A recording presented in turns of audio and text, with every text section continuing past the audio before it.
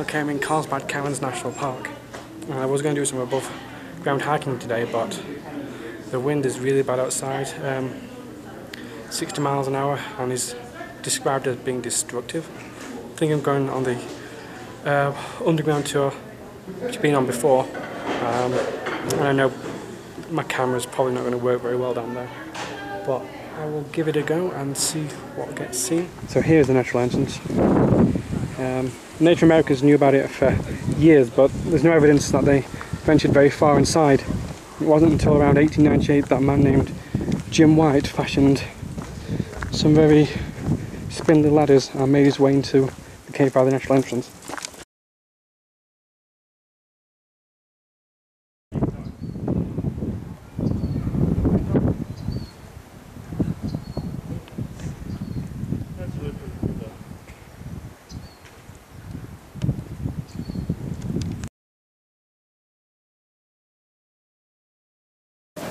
This is cool. This is using the rocks as like a little natural bridge to walk under. There's another one that's being blasted into the rock here.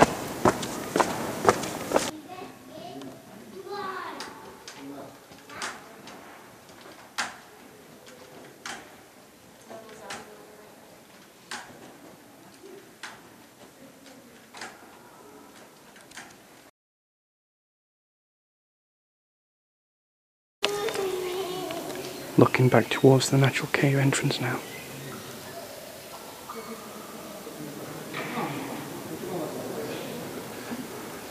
Okay, you might be able to just see me. Okay, so how was this cave formed? Well, hundreds of millions of years ago, there would be a reef by a sea, possibly an inland sea, and then 60 million years ago or so, sulphuric acid would start eating away at the limestone, the rock that had formed, and that would produce caverns, and then ceilings would collapse and the caverns would get bigger, and then more recently you get the stalagmites and the stalactites, which are formed by water dripping and containing minerals. Just here I can see some quite huge boulders on the cavern floor that will most likely have come from the natural entrance and just rolled down.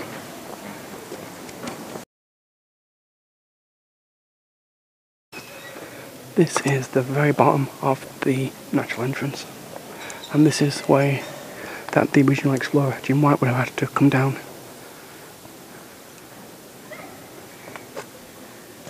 Find all these rocks and columns and massive cave. This is going to be the last bit of natural light that I see for a while. I'm just walking next to one of the boulders now. You see the scale of it. These all have come loose and helped form this entrance.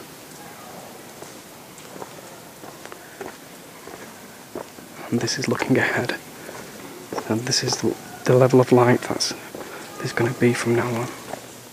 That bit there was known as the twilight zone. It's the point between the darkness of the cave and where you can still see the natural light. And if there was algae growing, there was still natural light. And from this point onwards it's all dark, and I'll just describe what the air feels like. It's kind of cool and slightly damp. You can hear drippings. Other than that, it's quiet. When you pass other people, some of them are making quite a lot of noise, but I'm just in this little section by myself and it's very, very quiet.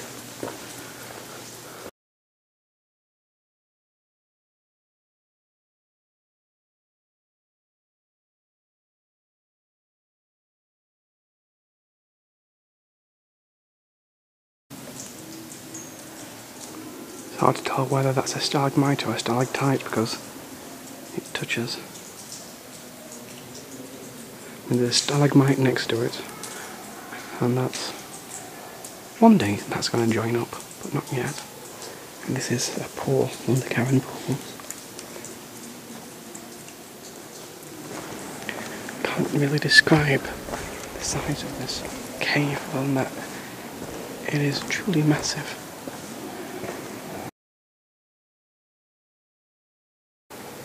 This one's nicknamed the Whale's Mouth, and the little caption says draperies and flowstone. So it's a pretty interesting formation. It's made like teeth. Now that looks like a huge rock. The camera's not picking it out, but it is massive. And up above, there's sort of a dome in the ceiling. So that rock must have come from there. You can see all the cracks on this wall called joints. And here's where water will be dissolving the rock in a process called solutioning. And on this side, we get to see water leaving rock when it's dripping down. And here, a really cool stalagmite that is just a finger.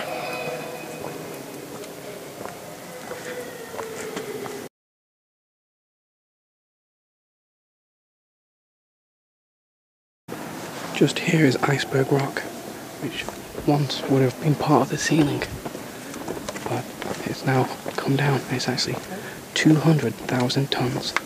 So this is a big rock. We can almost just see the top of it. You know, like an iceberg, there's a lot underneath as well.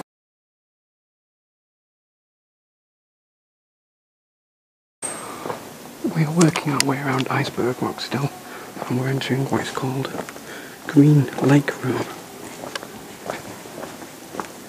See, it's got some stalactites, and a really thick one just here. Sure, we'll get to look at that in a little while.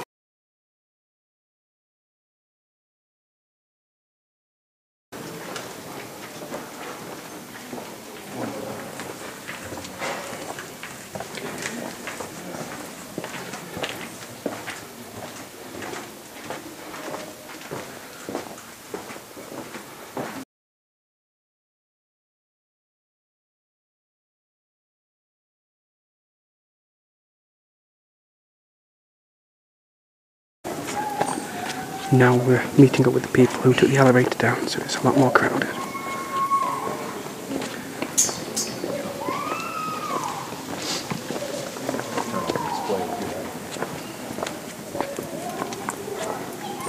This is the route to the big room. I believe it's over a mile for a round trip. And we're going to stay mostly flat now.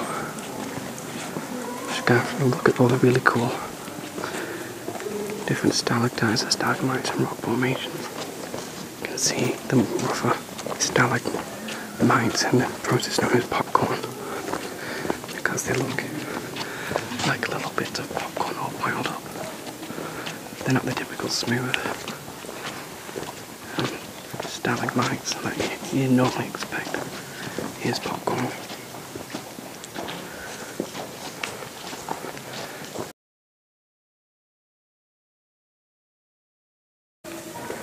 Here's where a stalagmite and stalactite we're almost about to touch. But the stalactite is almost a drapery. You can see it's long and knife-like, thin on one edge. And here are some really huge stalagmites.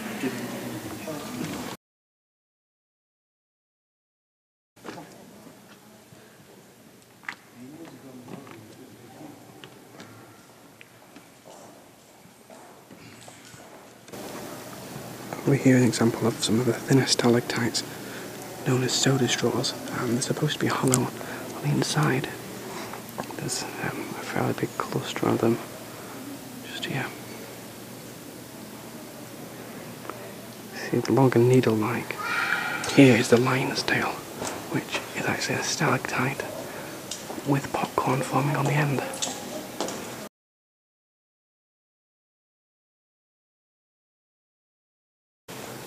These are known as the Halls of Giant, and you see 3 huge stalagmites And these will start off very small, just like all the others. You can see there's another two trying to catch them up.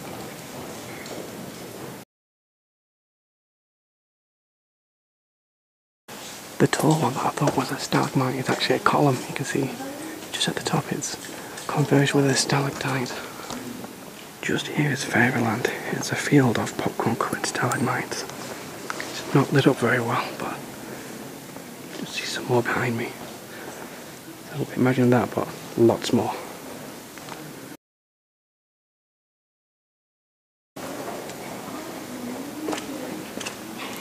See, this is what makes Carlsbad Cavern so fantastic. There are just so many different types of stalagmites and stalactites and draperies. Here is a stalagmite in the making, and you can see how the floor has been partially made by the minerals being left from the drippings, but it's also got big cracks.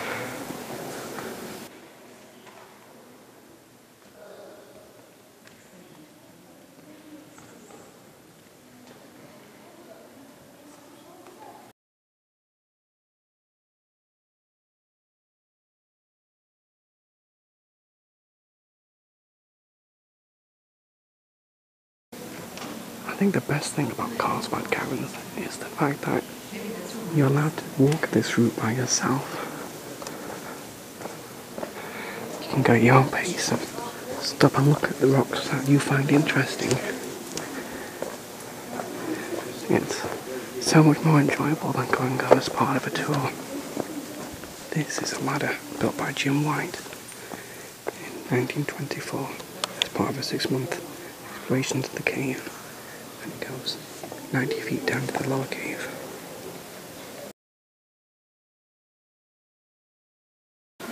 Some brave people explored this cave. This is known as a jumping off place, and I'm overlooking the lower cave. It's 90 foot below. Now you won't be able to see this, but that's because this is a 140 foot drop called the bottomless pit. So if it looks pitch black, that's because it's meant to.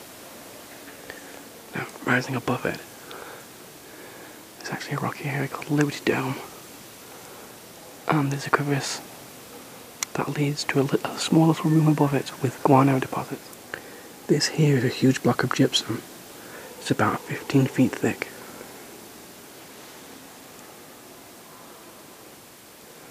And when it gets exposed to acidic water, it dissolves very easily, so you can see this shaft.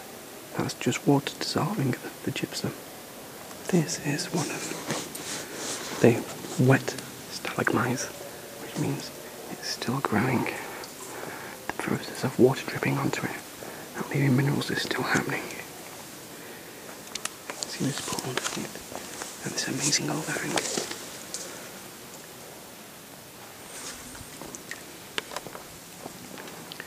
A lot of the stalagmites and stalactites are what is known as dry, which means that the source of water that they were using to grow has dried up or is now taking a different route and forming a different stalagmite or stalactite.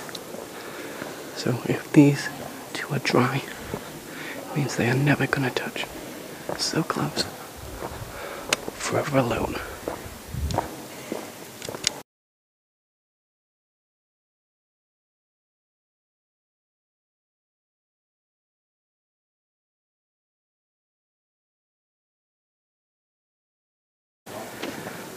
This multi-layered column is known as the Rock of Ages. These are some of the soda straws, which form by having a calcite ring forming around the source of water.